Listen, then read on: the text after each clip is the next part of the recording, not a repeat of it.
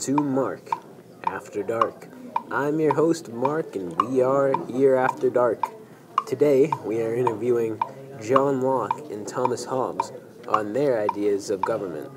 Hello, I am John Locke, and I believe in power to the people. Hello, I am Thomas Hobbes, and I believe in a strong central government.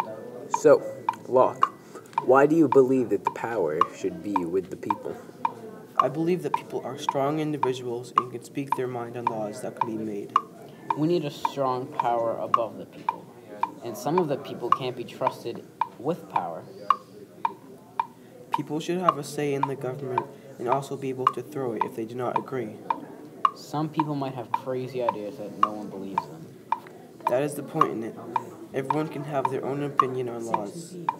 Not everyone will agree on the same thing.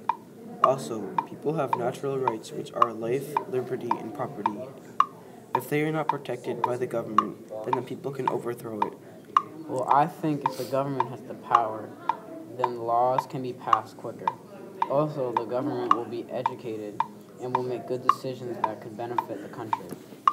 Yes, laws will be passed faster, but not everyone will like the law, and they won't have any say.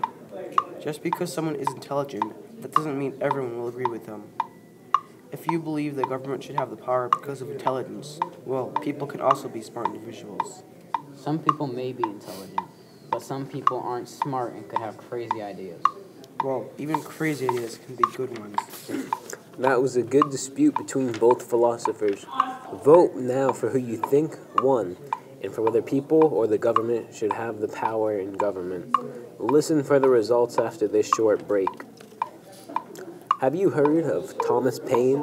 Well, come on down and get a copy of Common Sense by Thomas Paine. You will have the common sense to declare war and fight for your freedom to break free of Great Britain this summer of 1776. Are your things constantly getting stolen? Do you have trouble keeping your valuables in a safe place? Well, John's Locks is here to help you. Now, with John's Locks, we have over 1,700 possible lock combinations, making it impossible to have your things stolen.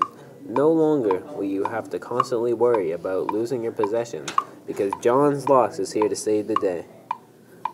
Well, folks, the results are in, and John Locke has won the debate by a landslide. 76% of our viewers voted for Locke, while only 24% voted for Hobbes. What do you have to say about your victory, John? Even before the debate, I felt good in myself, because I wouldn't think many people would want to vote for themselves not having any power. It makes me happy that I won by such a big difference. Wow, what a heated debate. Tune in next week for Thomas Paine explaining his new book, Common